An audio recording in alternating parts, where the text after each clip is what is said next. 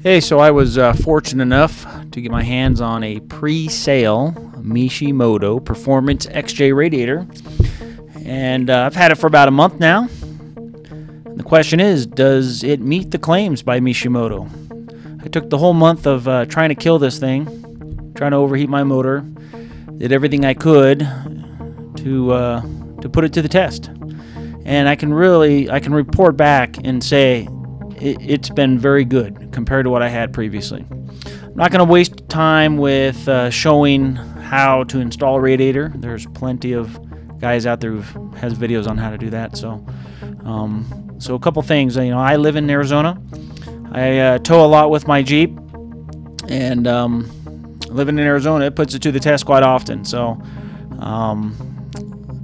if you really want to see some good pictures, you go on Mishimoto's website. They've got some nice photos all around the radiator, and I can tell you what you get is what you see in that photo. It's very nicely welded, quality packaging, and the thing is huge compared to stock. It is very wide. A couple things about my Jeep, what I previously was running.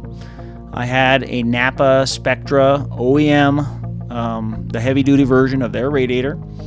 I have 33-inch tires, 4.5-inch lift, running 456 gears, heavy bumpers, winches, you know, tools, and everything else you have.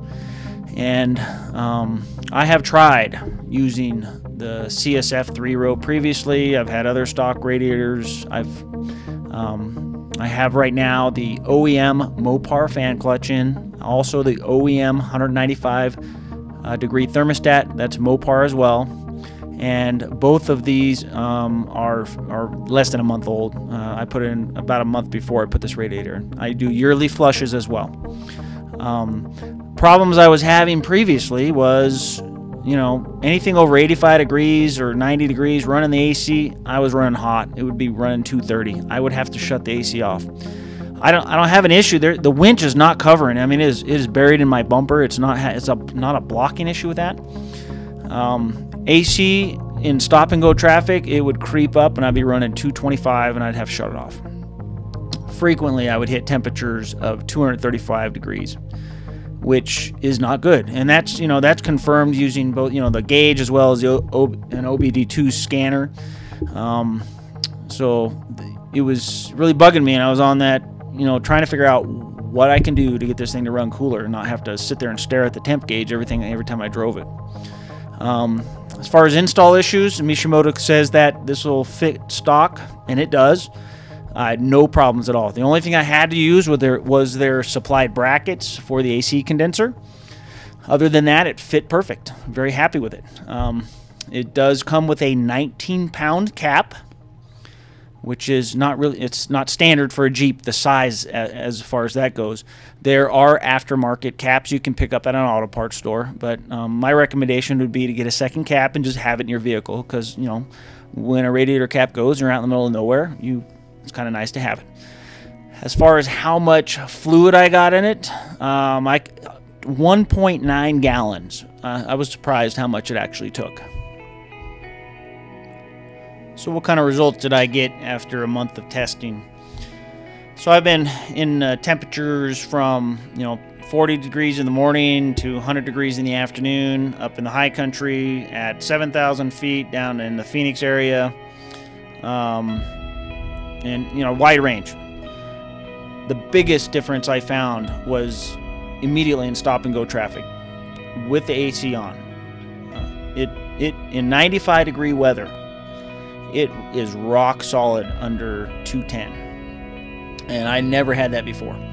That was a pleasant surprise. In fact, getting off the freeway and coming up to the light and waiting for it to turn, the temperatures would drop. It would sit there at 206 degrees, and it's 95 degrees outside.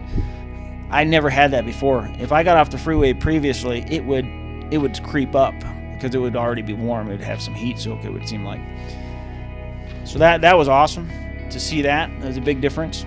Some of the testing with 4 people, 4 mountain bikes on the roof, and I don't know if you've ever had a bunch of bikes on your roof, but it's a huge wind drag. I had overheating problems in the past. With this radiator, I did not have that. The highest temp I saw with that, really pushing it, was about 215 to 216. I wasn't concerned about that at all.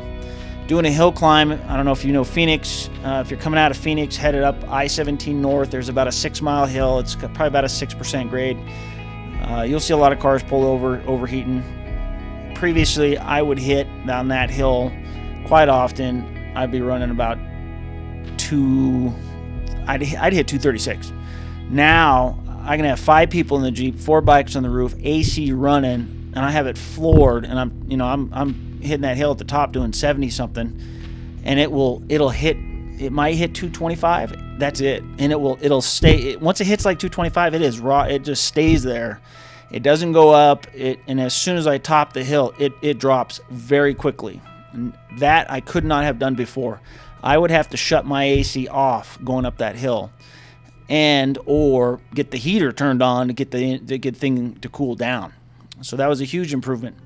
Coming out of the Verde Valley, there's about an 18-mile hill that goes up to Flagstaff. That is, it's got some 5 and 6% grades on that, not the whole way. In 80-degree weather, it might get to 215 going up that hill, and that's with the air conditioning running. Couldn't do that before. So last week I did some towing a trailer. It was about 1,500 pounds or so, 90-degree plus weather, and temps stayed at 206 on the freeway. On the hill coming back up, it touched 218. But again, I'm running AC. I had it floored, and I topped the hill at 65. Couldn't have done that before. So my synopsis on this, I would say buy it. I mean, it does what they say it does. It works very well. It is definitely less expensive than some of the other brands like Griffith, or I think Be Cool is one of them. They make quality radiators as well. I can't say or compare them. I've never run one of the Griffiths or similar, but I know some of those are running $700 plus. For the price point on this Mishimoto radiator, I think it's a good buy. I'm not racing my Jeep. It's a daily driver. I use it everywhere for towing and so on, and it's been very good with this new radiator. The one other thing I noticed, if it does get over 210, as soon as you get over the hill or whatever it is, it drops much faster below, back down to what the temp should be. So long term, I need to, obviously it's only been in there a month. I can't say how good it is over a year or a year and a half. So obviously if there's an issue, I'm going to report it. If there's something cracks or leaks or whatnot.